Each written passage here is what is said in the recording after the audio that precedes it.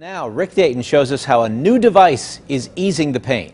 It's right in beside your tooth. How did the DentalVibe do? Was that okay? Yeah, wait, was that it? That was it, my darling.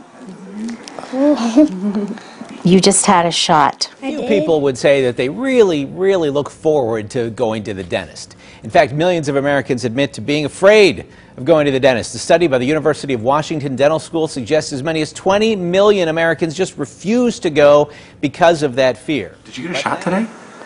I don't know.